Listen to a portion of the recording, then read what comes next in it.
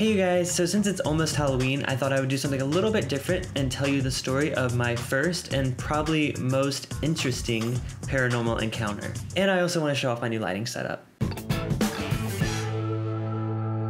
So I want to preface this by saying that you totally don't have to believe me. I know if someone told me a story like this, I wouldn't believe them either. But this is something that happened to me when I was 12 or 13 years old. Believe it if you want, but this is my experience.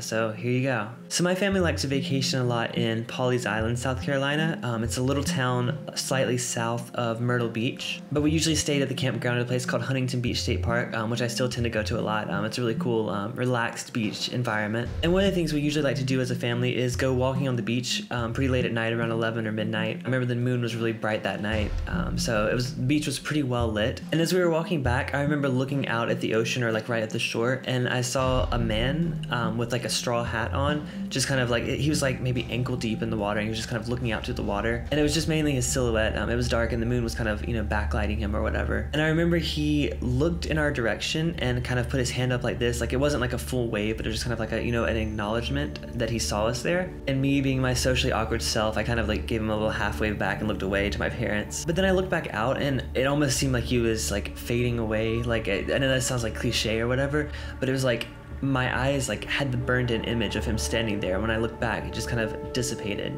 Of course, me being interested in, like ghost hunters and ghost whisperer and things like that, I was like, oh my God, did I just see a ghost? So after that, we headed back to the campsite and just went to bed for the night. And I remember that night it was really, really stormy. The wind was crazy against it. We were in an RV and the wind was really crazy against it. We could hear terrible rain, lightning, thunder, the whole shebang. Then the next morning when we woke up, we went outside into the campground and it was like a disaster zone. There were beach chairs, beach towels, people's awnings of their campers were completely like, torn off or like halfway off the camper. It was pretty bad. But what was weird was we had a clothesline hooked to the back of our camper to a tree right behind it.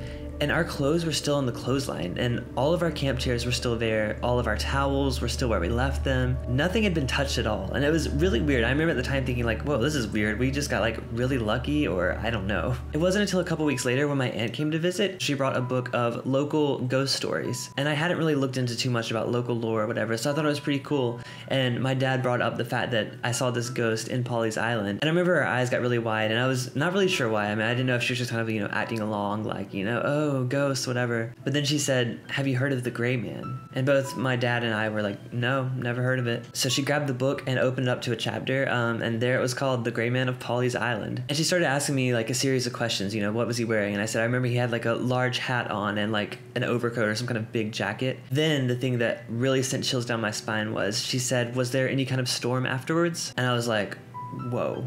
And she started just, saying, oh my gosh, and I didn't know what was going on. But part of the legend is, and I kid you not, like I read it in the book and I've seen it on the web all over. I'll post a link down in the description to kind of read the full story. But the legend says that the spirit often shows up before a storm or like a hurricane to warn you, either if you're on the water to get out of the water, or if you're on land to evacuate the area. And part of the legend says if you see him, he will offer protection for you and your property during the storm. Of course, I had never heard this story before, so seeing it in the book at the time, like I was seriously freaked out. I'm pretty skeptical when it comes to a lot of things, even now, but I have absolutely no explanation for this, having never heard this story before, and so many elements of it lining up so perfectly. And I'm not gonna try to attempt to explain it and say it was definitely a ghost, but this definitely makes me believe that there is something else out there. So there you guys go. That was my story of my first and most unexplainable paranormal experience. I'm really curious to hear if you guys have any stories like it, or if you guys want to have a debate whether ghosts exist in the comments, go for it. I'll definitely chime in. But I hope you have a great week. I have a couple more Halloween videos planned, so stick around, stay subscribed, and I'll see you guys next video. Bye.